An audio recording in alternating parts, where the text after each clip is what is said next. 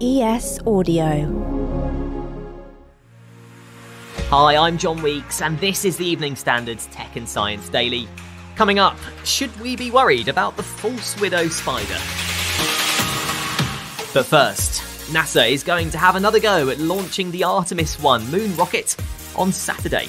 We now know Monday's launch had to be called off because there were issues with cooling the engines down before liftoff, on top of 2 hydrogen leaks.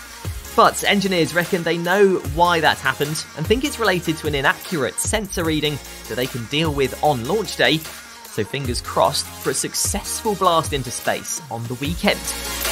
Actually getting to the moon, though, will incur plenty of challenges itself, including how to determine exactly where on the surface to land. Now, in the case of a manned landing or an astronaut landing, you would not like to have the same situation as occurred with Apollo 11 when Neil Armstrong, at the very last minute, had to decide to land somewhere else. Jan Peter Muller from the Mullard Space Science Lab at University College London has been working on just that, mapping the moon for NASA to help them decide where is safest to land their final manned spacecraft, Artemis 3. They're doing it by taking super high-res pictures of craters on the moon and using AI to analyse them. We're teaching a neural network, AI system, how to relate patterns and shapes and shading to the relative height of the surface. So they're learning how the brightness in an image relates to the height. Peter told us their techniques right now are unique in the world for mapping on such a big scale. We're actually using a gaming computer for doing this, because a gaming computer contains a very special device called a graphical processing unit, or GPU. And so we're able to do things 1,000 times faster than we could do with a normal PC, because it's been tuned to work with these kinds of AI algorithms. Now, if you have a spider phobia, look away now. Researchers believe the bite of a false widow spider, commonly found in the UK, is up to 230 times more venomous than native Irish spiders. The team at the National University of Ireland in Galway found that as well as having super strong venom, the false widow also adapts its attacks depending on things like how big its prey is and how much venom it has left.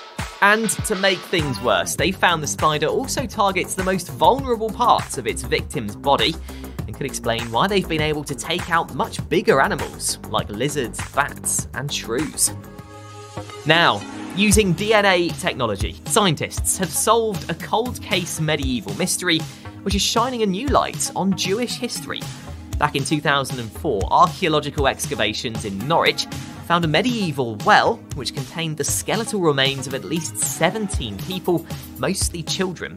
Analysing their DNA, the scientists found strong genetic links with modern Ashkenazi Jews, making them the oldest Jewish genomes to have been sequenced. Because of advances in sequencing technology, we are able to do next generation sequencing. Basically allows us to sequence the entire genome of these individuals, which obviously gives a much bigger, broader picture of who they were. That's Dr. Selena Brace from the Department of Earth Sciences at the Natural History Museum.